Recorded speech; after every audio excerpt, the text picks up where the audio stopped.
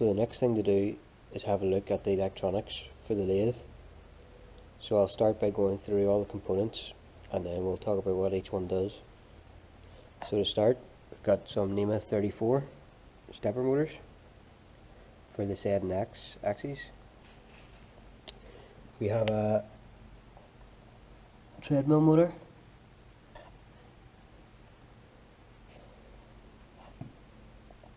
we have a 48 volt power supply, a line filter, some stepper drives, a breakout board, a spindle control board, some relays, a 12 volt to 5 volt step down, a 12 volt power supply, and a DC motor speed control board.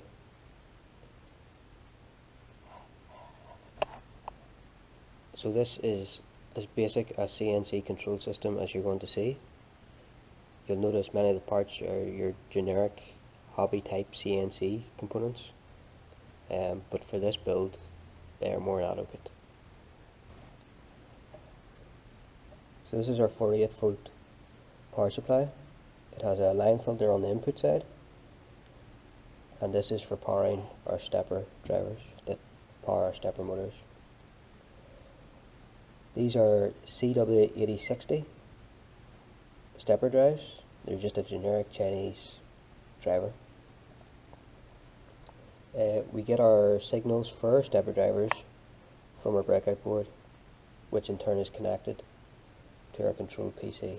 And we'll be using Linuxcnc on this build.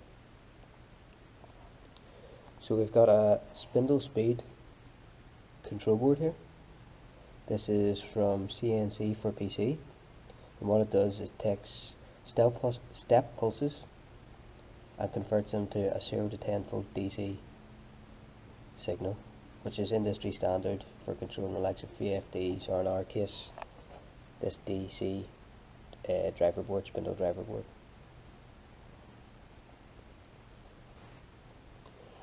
We have some relays here, so this will be for flood coolant and possibly miscoolant and maybe other stuff on down the line.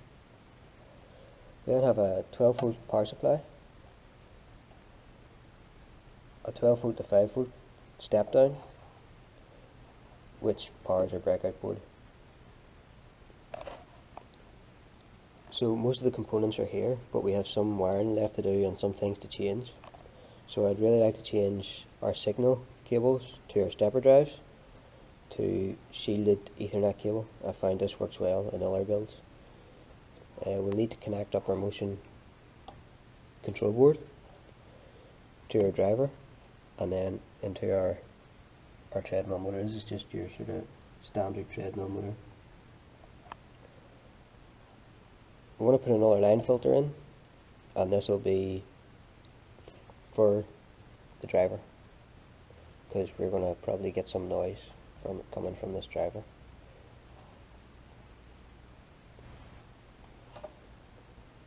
So the spindle also has an encoder on it, and we use this for screw cutting and for accurately measuring spindle speed.